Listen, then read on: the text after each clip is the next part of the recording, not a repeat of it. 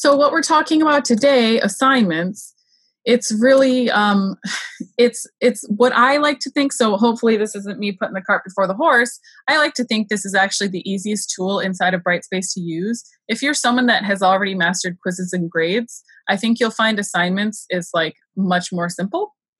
And what assignments is it's just an area inside of the course site for students to submit their work. And of course, there's lots of different classes, and so there's lots of different kinds of work. A student can submit, any type of file that they're able to attach. You would want to specify, of course, what file you want, and we'll get to that in a minute. But suffice to say, hopefully, by design, anything that you would collect in person, you will be able to collect in the assignment Dropbox. I'd be very curious to encounter a user case where that wasn't a possibility, because there's always a way. So let's just dive in. How to make an assignment. So when I say how to make an assignment, it's really like how to make an assignment Dropbox or an assignment folder where you are going to be collecting assignments. And to do that, you're just going to go to assignments, and you're going to go to new assignment. Right off the bat, you want to give it a title that makes sense. So week 1 journal, for instance. And then down here, you can either type out your instructions, you can copy them from another document and paste them in here. Or if you have a document that already explains what everybody needs to do, you can go ahead and add it as an attachment, keeping in mind that I keep using the same document and it's like causing trouble, so I'll put another PDF in there. Keeping in mind that students, the most accessible file format is going to be a PDF, and behind that is Microsoft Word. Anything beyond that, it might get a little tricky for them to actually pull up the document, and vice versa. If you are going to be accepting documents from students, you'll want to make sure you specify what kind of document they need to upload. So say I have my stuff already in a document, my instructions, I would just put inside of the instructions something like, see attached instructions. Please upload your submission as a PDF or a doc, or whatever it is, the file type that you're looking for. If it's a video file, maybe it's an MP4. Or if it's an image, maybe you specify that you want either a PNG or a JPEG. But I think it's important in those instructions to specify what it is exactly you want from them. So your instructions are like how to complete it. And right here, make sure you tell them how to submit it. And then scrolling on down, we do have the option, if you do group work, if you have group projects, you can create a group folder. So just one person from the group has to submit the group's work. It does involve a kind of second tier of D2L Brightspace use. You have to create those groups. So that's why it's not showing up for me right here, because I haven't made any groups. But if you are interested in creating groups for group work, both for assignments and maybe for discussions, for whatever, I would be happy to hang out afterward and help you set up your groups. Most of the time, I think you guys will be doing an individual assignment submission. Everybody turns in their own assignment, right? So I see something in chat real quick. Oh, no problem, Bardo. Have a good day. So under submission type, you guys will probably stick with file submission. That's going to be the PDF. That's going to be the Word document, the photo, the file. The file, they've made it somewhere else and they just have to give it to you. That's going to be file submission. You also have the option of a text submission. So a text submission is going to be basically they will be provided with a text box to either paste text into or write something into. So depending on the nature of your assignment, this may be easier if it's something very brief. Keeping in mind that most of our students are going to be mobile users. Well, not, I don't know about most, but like many, there's a good chunk of people that are going to be probably using their phones exclusively for spring term. So it might be easier to have that text submission box rather than requiring them to like write something with an app on their phone. So that's really, it's your prerogative, of course. You know your students. So it's between those two options. If we were doing any kind of in-person stuff, you also have on-paper submission and observed in person. These are like turn them in person options. So of course, we're going to stick with these first two. And once you have that decided that submission type, you really have to stick with it, unfortunately. If you change your mind and would like to switch from them submitting a file to submitting just text, you will have to make a new assignment. So down here, files allowed per submission, I say just err on the side of caution and just let them upload as much as they want. And then all submissions are kept. Again, err on the side of caution. We don't want to lose anything. You never know when someone will make a mistake. Category. You guys are welcome to create categories for your assignments to just organize the area a little bit. But it's not required. If you just have your assignments listed out, perhaps you put, week 1 assignment or week 2, and if it's a way that makes sense, it makes sense. So Lindsay asked, if you select text submission, can users still attach a document? They would have to copy and paste it in the text box.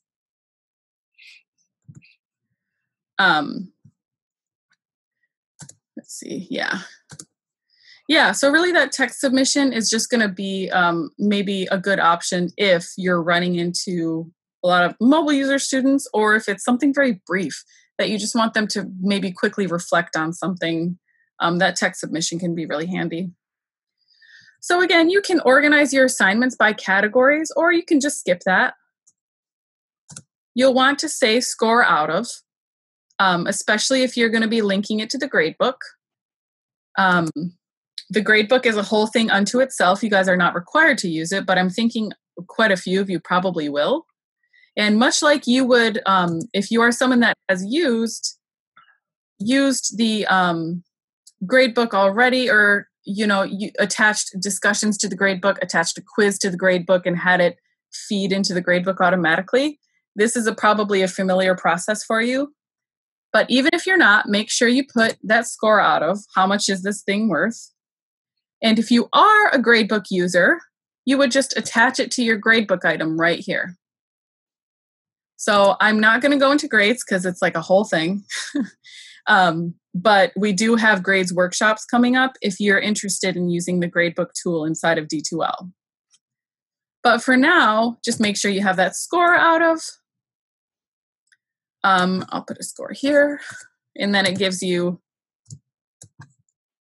the option here. This is what they would see. It's pretty, pretty straightforward.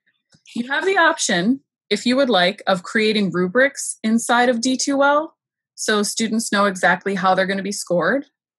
The rubric tool is also like pretty involved, but it can be really worth it if you have assignments that you find yourself providing kind of like very generic feedback over and over and over and over and over, telling people why they got the grade they got. The rubrics tool might be kind of like the next level for you to explore if you have time. Maybe not for spring, but maybe in the future. So let me just double check my chat here. So what is a rubric? A rubric is going to be a space that explains exactly the criteria for which a student will be graded for that particular assignment. For instance, say I want them to write, a standard like 5-paragraph essay. Maybe my criteria is voice and tense and citations, And I would basically create a rubric that defines those criteria, and it says like how much each of those criteria is worth in the overall grade. And again, I don't want to dive too deep into the rubric. I'm not even really going to go show you how to make it. If you're interested in making a rubric, I would love to help you one-on-one. But for now, I want to make sure everybody knows about assignments. And Amy asked about, so the category is just internal for the assignments. This category does not talk to the gradebook category. This is just a way of organizing your assignments in this area. So let me just, do I have any? Let me just make one and show you. You could say, week 1. And then on the page back, I'll show you what it looks like. So after you go past rubric, you'll see some other things. We do not use the e-portfolio, so you don't have to worry about that. The scoring rubric is in reference to a rubric if you've made one. One thing, though, that you might want to explore is the annotation tool. I'll show you that in a minute. But for now, just keep this checked. You don't have to use it if it's checked, but just keep it checked in case you want to use it. So now I'm going to scroll up and I'm going to double check. Have I filled in what I need to fill in? Da-da-da-da-da. Cool. For now, I'm just going to save.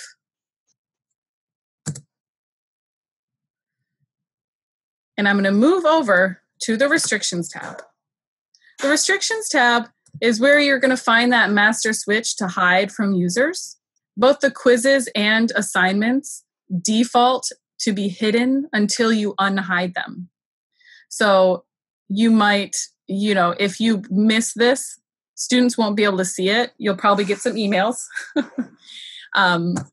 So I think that when you're making the assignment, just select to unhide it. And if you want to wait for it to be visible, you can always add a start date. So availability, if you guys have used the other tools, availability really corresponds with visibility. Availability is like, when can this student see this thing? They can see it between the 25th of March at 5:18 to the 2nd of April at 12:18. After that, it literally disappears from their list and they can no longer access it. So you might consider adding a start date and leaving the end date blank, because otherwise, you might have people needing to submit late work and you'll just have to go in and change the end date. Because if you add a due date, if you have a start date and then you add a due date, it will flag people as having submitted something late. And so you can use your own judgment on how to mark them if they've turned it in late. It will provide a flag that this person submitted late. So the final thing here, release conditions. Again, that's a more advanced Brightspace thing. But release conditions are basically you creating if-then scenarios with your stuff. So for instance, you might have a syllabus quiz that you want to require students to take. And if they don't take it, they don't get to access anything else in the course. So that would be a release condition. You would have to create the if the student has completed this syllabus quiz, then they can see this thing. So that's what the release conditions are. They can become cumbersome, but if you're interested in using them, I think that's a one-on-one conversation for sure. And then finally, we have add users to special access. Wendy, yes, it is. It tells you when they submitted it. So the add users to special access, if anybody has any accommodations in assignments, I'd be curious to see what that looks like, but perhaps they just need longer. They have a really good reason and they just needed longer to complete something. If you have that end date, or if you have that due date and you want to extend their due date, you can add them to special access, giving them an additional window to finish. And so when you pull this up, you can define what exactly their special access is. So everybody else has a due date of the 2nd. Maybe you let this person go until Monday the 6th. And then it'll show you under the users, all of your students. And of course, this class is empty, but you would just select next to your student's name, save. And then on the back in the restrictions tab, it says that Casey Twining has a special due date, right? And if I need to edit that and change it, I just go to the pencil. Or if I made a mistake, I can just remove it. The final tab is really easy to explain because we don't use it. There's a really great thing inside of D2L that we're looking at adopting that aligns, assessment objectives with course objectives, with program objectives, with degree objectives, and like aligning all of those things. And so that's what this tab is, but we don't use it yet. So for now, after you've gone through the properties and restrictions, you can save and close. And so let me show you the categories. This is what it looks like when I use a category. So if you want to organize your assignments this way, that's great. It's only for the assignments tool. Let's see here. So let's take a look at what it looks like after a student turns something in. Let me very quickly, I have to pretend to be a student and I'm going to submit some work. So bear with me just one moment. Let me share my screen. I'm going to go in as, first I'll go in as Alvin. So you can see me impersonating a student. That is strictly an admin privilege for what it's worth. So I'm Alvin. I have an assignment due. I need to submit it. I see my assignment 1. This one is a text submission. So I just type here.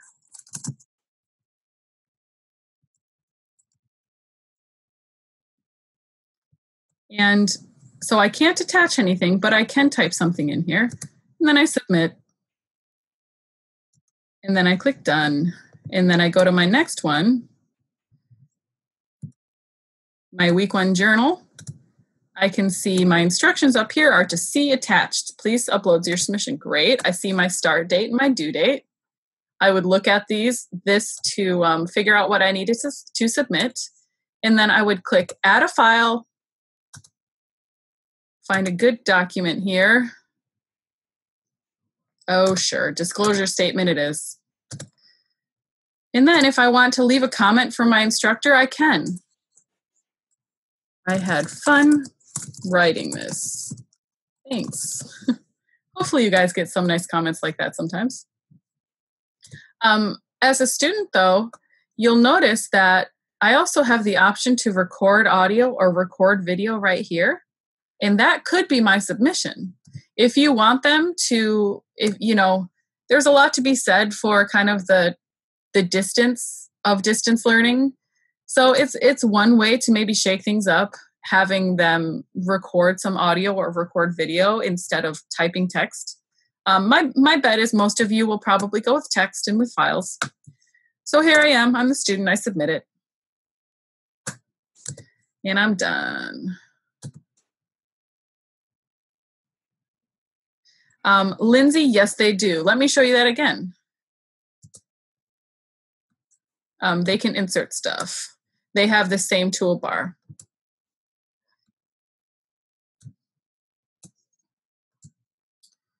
So they don't have that insert stuff from computer, as you notice. So it's like they can't add a file. But if they've got they made a video, they put it on YouTube, they could put it on here, or, something like that. If it's a link to their website that they had to make for class or something, they can insert stuff. Good question. Okay, now I am a student. I've submitted all my stuff. Let's go back into the teacher view.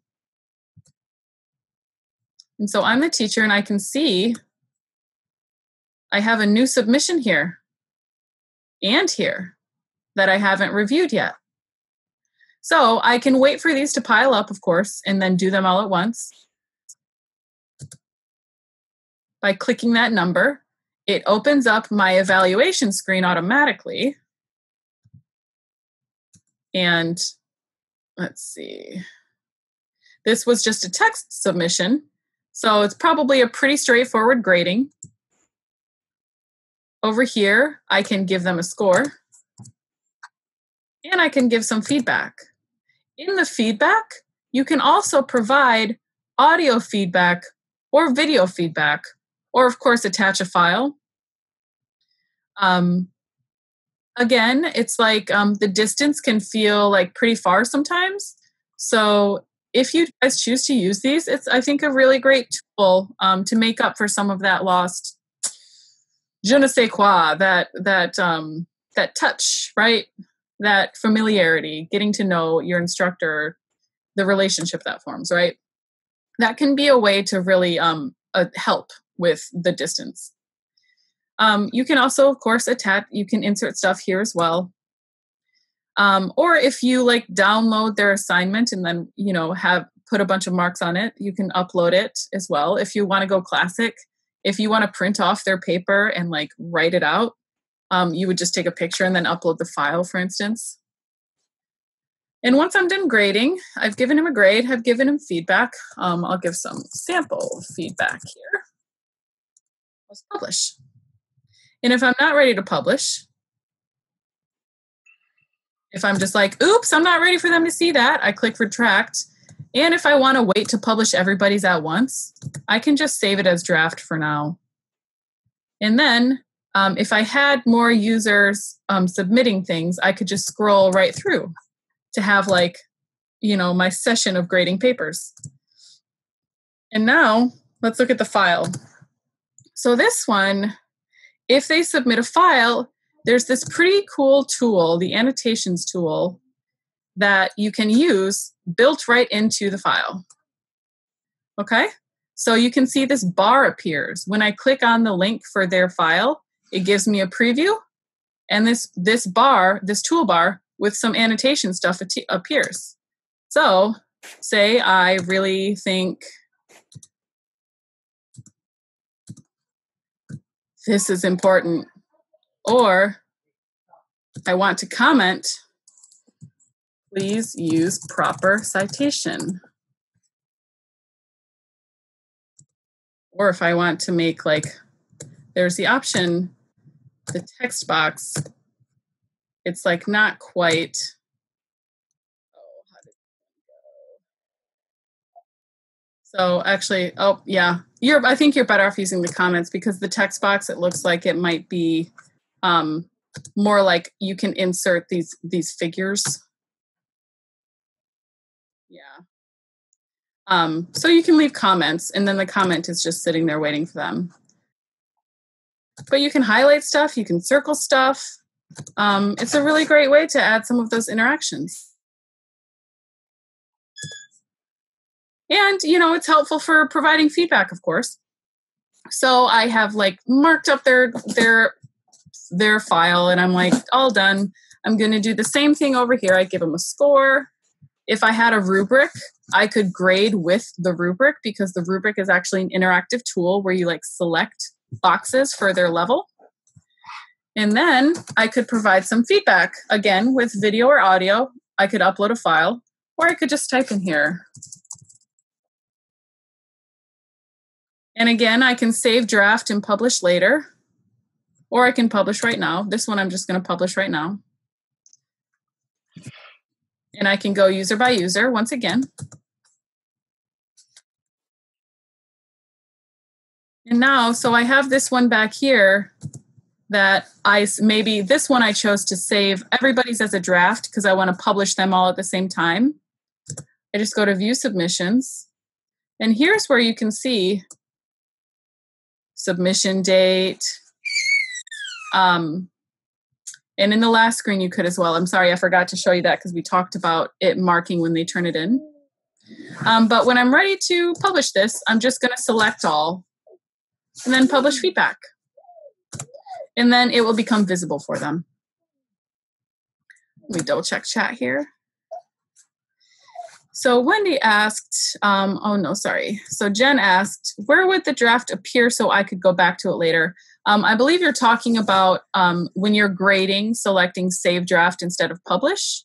It's just saved it's like saved as information for you waiting to be published. So I can't say like where, okay. So I think I know what you mean. If you need to like go back into someone's assignment and maybe add something or change their grade or something, you just go back in. So let me see here.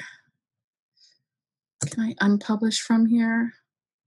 Unpublish? Let me retract, and then you can go back in and edit from this page, draft saved. So just to back up, because that might have been confusing. This one, oops. This assignment, I have my feedback saved as a draft. I'm going to go into view submissions. I'm going to see all of my students have this draft saved. And if there's a particular student, I just go in and I can change whatever I need to, add some feedback, remove some feedback. And let's see here. Where does it show me when they submitted it? It's definitely visible in that submissions page. So if you want to just go there to grade things, you can. When we first entered this area together, I clicked on the number because I had a new here. But if you want to just go this way, view submissions every time, there's an evaluate. When this isn't published, it says evaluate. And then you would just, it's the same view where you just go person by person, you add feedback, yada, yada. Let me double check here. So,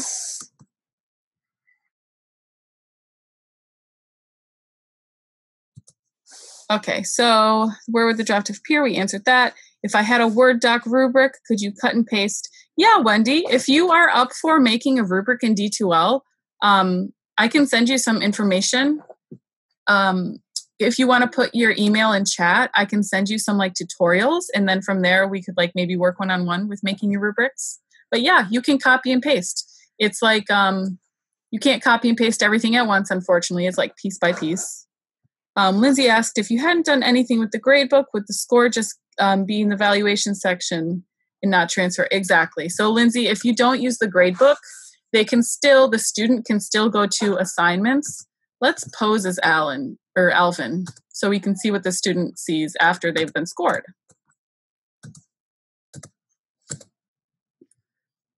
If they don't use the gradebook, they can go to assignments and they see their score here. And they also see that they have feedback. And they can look at their submission, or they can look at the assignment directions. So all of that is inside of the assignments area. Yeah. Let's see. Lugarda, is it required to score is contract grading with no numerical value?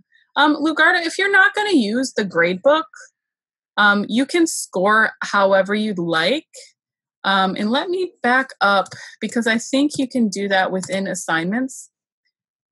It's just that if you don't have that score filled in for the assignment info, let's see here. You just can't provide a score later. So if you want to skip the score altogether, you can. It's just in that evaluation page, there won't be anywhere for you to score. But let me see. Yeah, it's gonna,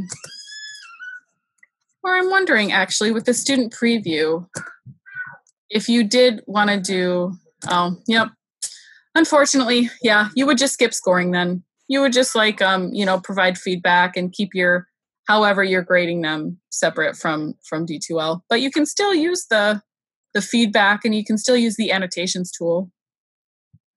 Yeah. So that's mostly it with assignments. One last thing I'm going to show you, just make sure everybody knows how to do it. After you make your assignments, you can link them inside of content, inside of the module that they're pertaining to. So like, say I have a week 1 module and I want the student to be able to see everything they have to do for week 1 inside of this module. I would go inside of this module, click Existing Activities, Assignments, and then Assignment 1, and it shows up right here. Yeah, Amy mentioned that she uses the gradebook in D2L, and yeah, if you're already using the gradebook, this will be, I think, a much easier transition for you, because it'll just have even more hooked in to automatically figure out things for you instead of you maybe working offline to figure things out. I hope that's good news that nobody has any questions. Hopefully that's because I was right and you find assignments to be like pretty intuitive. Yeah, I think it's one of the easier tools to use. So yeah, anything that they would submit in person, they can submit online. And yeah, that's it. If nobody has any other questions, if there's anybody that wants to hang out and like, if you're curious about something and you want to just like work through it together, I've got time. But with that, I'm going to go ahead and stop the recording.